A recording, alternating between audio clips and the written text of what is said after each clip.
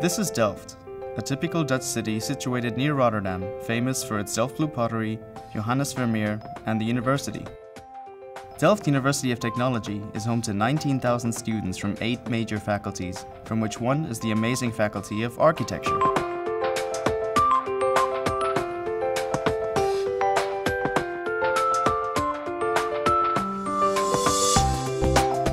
The Dream Hall is a specially reserved inspirational working space for student competition teams like the Nuna Solar Car and yours truly, the Prêt-à-Loger team.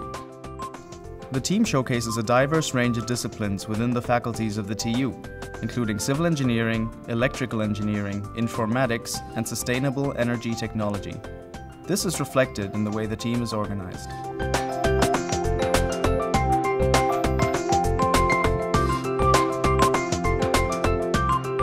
Students from different faculties working together is of course very important. We need all the energy from all disciplines, all the inspiring energy ideas that we can have. And they will have to learn to collaborate, which is actually also what happens in practice. This is a very hands-on project where they can actually learn how the whole process works, from thinking about a concept down to the very construction on site. It's a very large-scaled project with a lot of topics for students who want to, let's say, renew the world.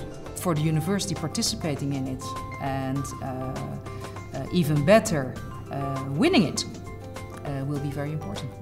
The team's concept is based on the idea of taking an existing house and transforming it into a sustainable home with the use of innovative design interventions and technologies.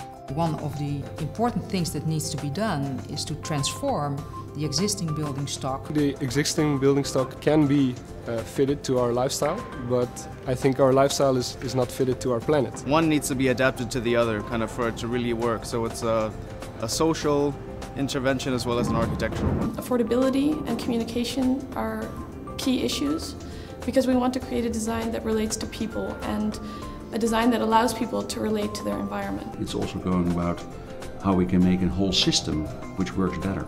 The main challenges are really trying to convince the homeowner that this is a sustainable option right now. That people feel like they can be a part of the solution. We plan on having a catalogue that is able to be implemented into as many of the existing buildings out there as possible. So my first challenge together with the students is to make it happen, and then of course we want to win.